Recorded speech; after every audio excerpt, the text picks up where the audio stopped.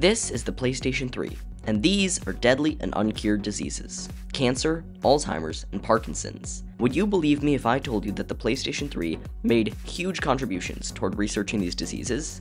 Let's take a look at why the PS3 was so powerful and how millions of them were used for medical research. The PlayStation 3 uses a cell broadband engine for its CPU, and the custom reality synthesizer for its GPU. It's the first game console to support Blu-ray and 1080p video. Let's talk about that CPU. The cell processor is absolutely insane. It's 64-bit, and it uses a multi-core processor.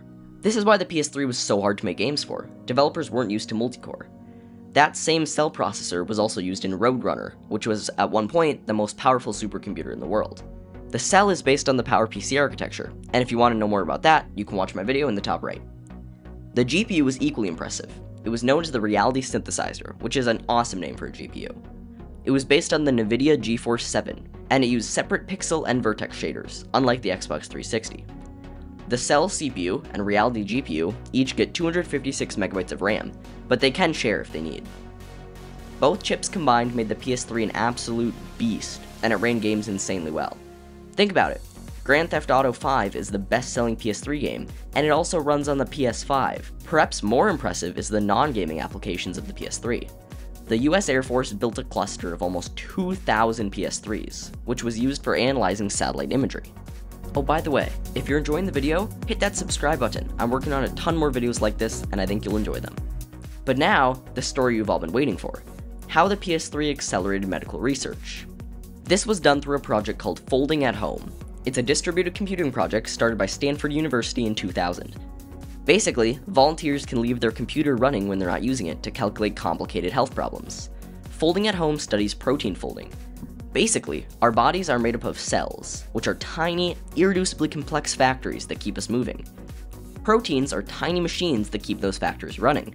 For it to work right, a protein has to fold into a super specific 3D shape, like the world's hardest origami. If it folds wrong, it can cause serious diseases. Studying how these tiny machines fold is insanely difficult, and it requires a lot of computing power. That's where the PS3 comes in. At the peak of the project, millions of PS3 users let their PS3s run in the background and calculate these complicated 3D protein models. Many millions of processing hours were clocked on PS3s alone. By 2007, the PS3 network was the world's largest distributed computing project. Once all the 3D proteins were folded, they were aggregated and sent to scientists all over the country.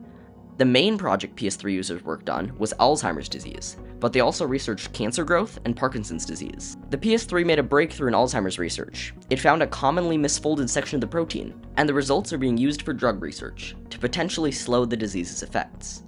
It also made advances in cancer research, providing info on specific mutations and how to combat them. It's kinda crazy to think that a game console made several breakthrough developments for medical research.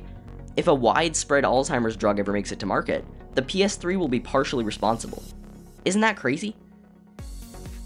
Let me know if you want to see more PS3 content in the future, like a game ranking or a console teardown. And if you're interested in teardowns, you should watch my Inside the Xbox 360 Slim video in the top right corner. Thanks for watching Wolf Byte. I'll see you next time.